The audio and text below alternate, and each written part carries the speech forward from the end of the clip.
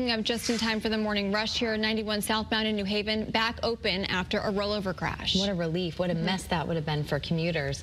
We want to get right out to Channel 3 Eyewitness News reporter Olivia Schuler, who is live right off of exit 9 on 91 in New Haven. Olivia, what do we know about the investigation?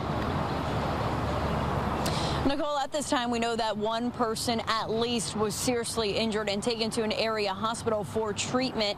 Now, as you mentioned, I-91 south by exit 6 through 9 has completely reopened here. And you'll see on top of that overpass that traffic is moving back to normal. Of course, right now it has slowed down as we came on the air, but everything is moving as it should here in New Haven, and cars are able to drive through. Now, there's a lot we're working to find out this morning. I have contacted state police to ask them how many cars were involved and if there was others injured in this crash.